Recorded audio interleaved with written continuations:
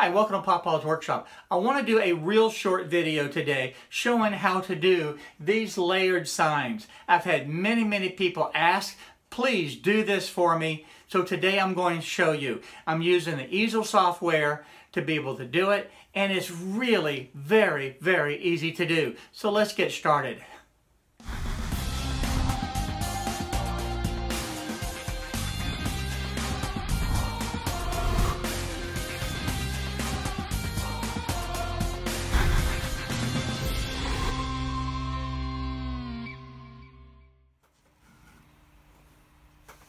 To do a project like this, it's really very simple.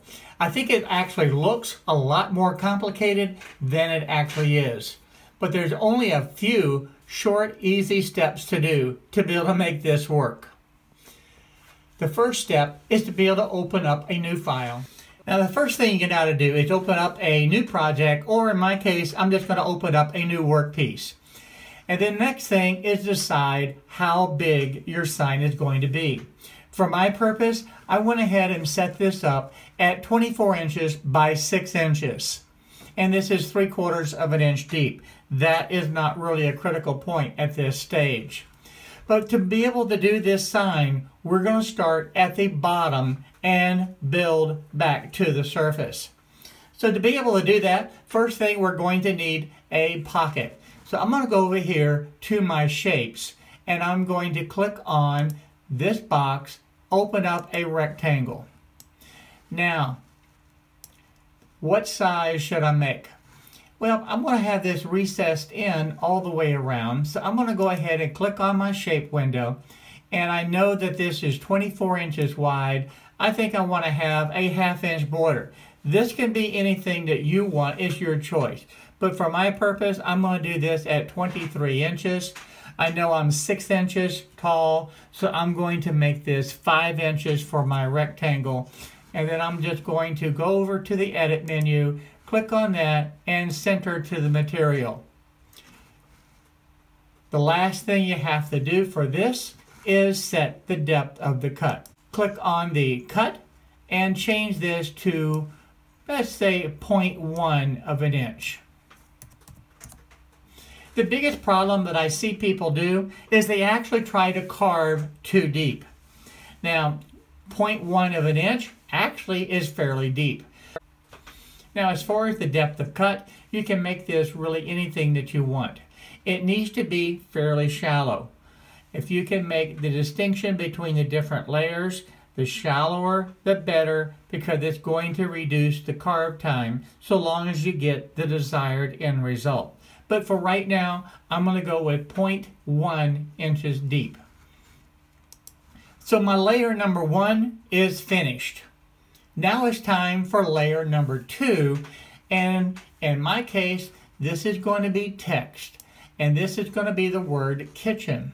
Now what you're looking for is a bold, wide letter. You want something that the text on the next layer can actually sit on and rest and still be able to be seen. So you can select any of these bold text in here, and I would avoid the ones with fine detail or very small. But for right now, I'm just going to select the homestead text, and I want to type the word kitchen.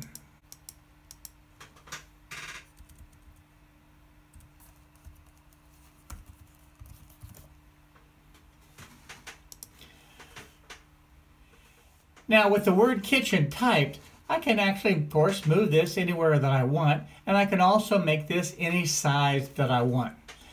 I can do that by reaching up here to the corner and stretching it and moving it that way.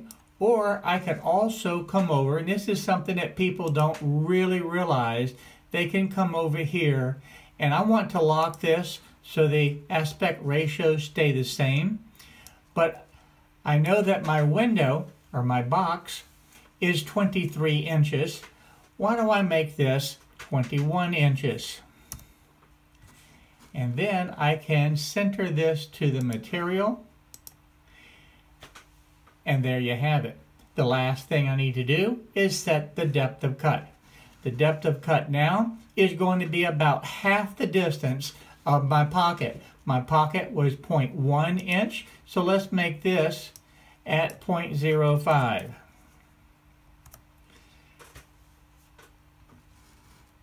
Second layer is actually done. Now for the last layer, this is where you want to be able to have your script. And you can pick really anything that you like. I'm just going to grab this one. Now I'm going to type in my text that I want, and we'll type in good times, good friends,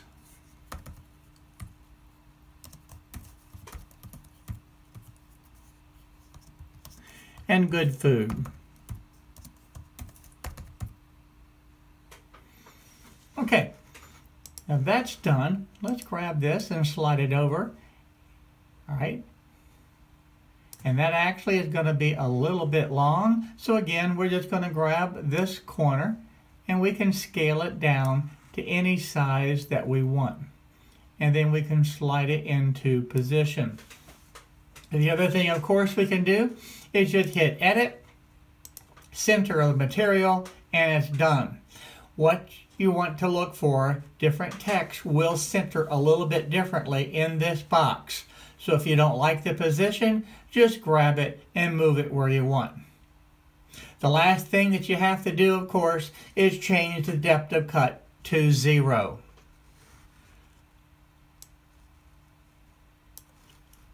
And that completes it. Now, these little tabs right here make it where you can actually grab and change what you're viewing. So I'm going to go ahead and open up this window now where I can see it a little bit better on the preview.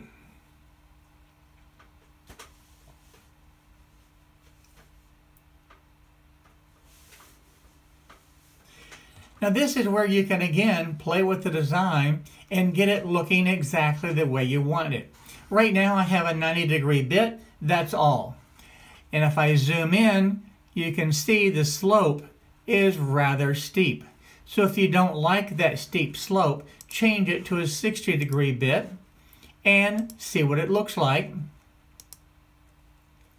And see if you like that better.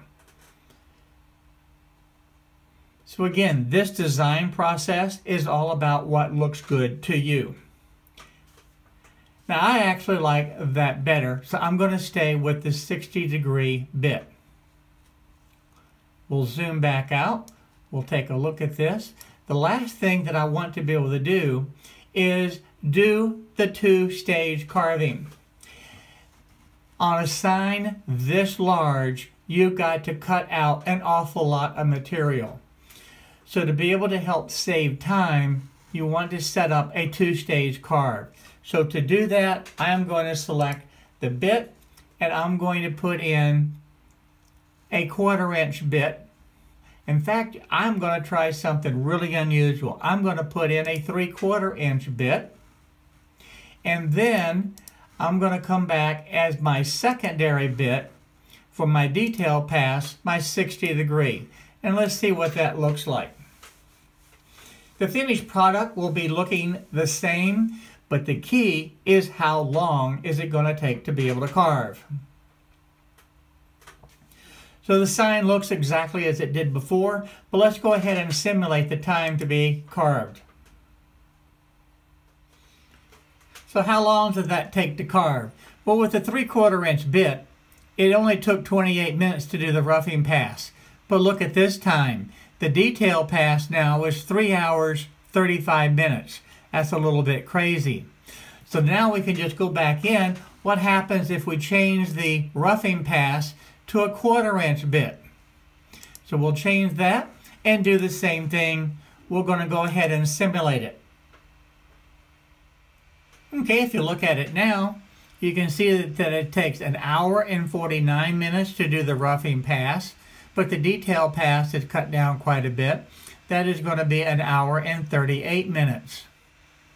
You're still looking at basically 3 hours to be able to carve this sign. Now, is there another way that you could speed it up? Certainly. you can actually go up to the cut settings and change the feed rates and change the depth of cut on both the roughing pass and the detail pass, and this strictly depends on your machine. If you're able to do that, and I know I would increase these speeds quite a bit based on what my machine can do, but you have to make that decision on your own. But keep in mind, to carve these signs, it does take a lot of time to be able to do. One other thing that you can do too is look at the different fonts, and you can just click on the font itself and you can change the font to get an idea of what it's going to look like instantly. Just by checking on the different font, and you can see. This is an amazing tool that I really like, where you can actually change it and see what it is capable of looking like. And that's one actually I like quite a bit. So you can see in a matter of just a very few minutes who was able to create this type of sign, and it does look great. And just remember, you can play with these different depths to be able to get it to look exactly the way that you want. The only thing that you have to keep in mind is that the top layer, usually that's written in script, is always going to be at a 0 cut depth. The next layer down, which is your background word, is going to be about half of the distance to your full depth of the pocket. Keeping that parameter in mind, you can really do anything that you want to get the desired look. And I hope this helps today. Hi everyone, thank you for watching my video today. If you like the video, please go ahead and hit the subscribe button down below and the little bell next to it so you'll be notified on the different videos that I upload.